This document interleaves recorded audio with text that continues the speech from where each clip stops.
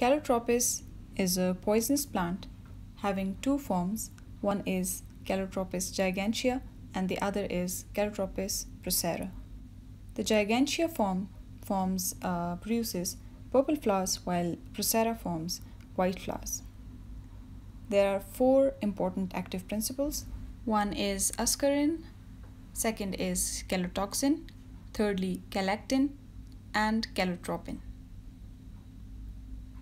Now, it is used in Indian medicine to stimulate digestion, as a vesicant, as a depilatory to remove hair, and in various chronic skin conditions, and also as an emetic. That's one use that I think it should be used for. Who cares what I think?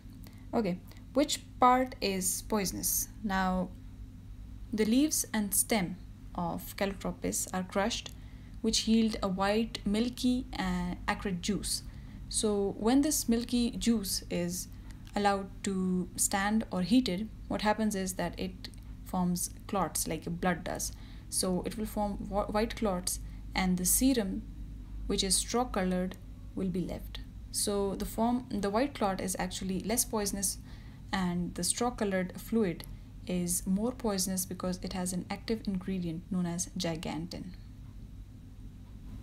Coming to the signs and symptoms of Calotropis poisoning, it depends if it is administered locally, the juice, if the powder of Calotropis plant is snuffed. I don't know why anyone would do that.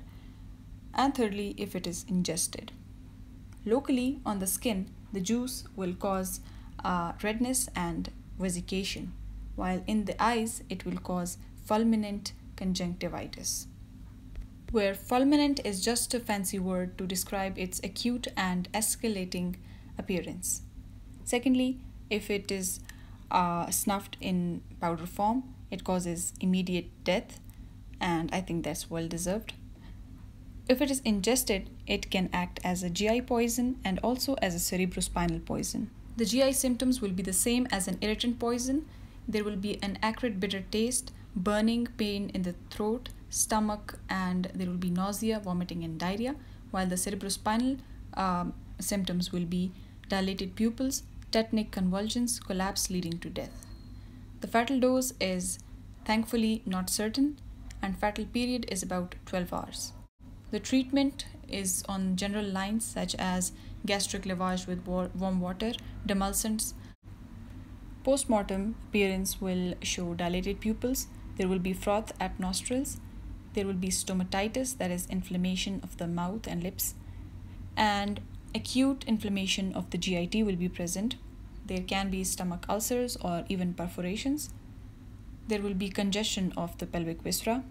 Medico-legally, it is used as an infanticide. That's cruel.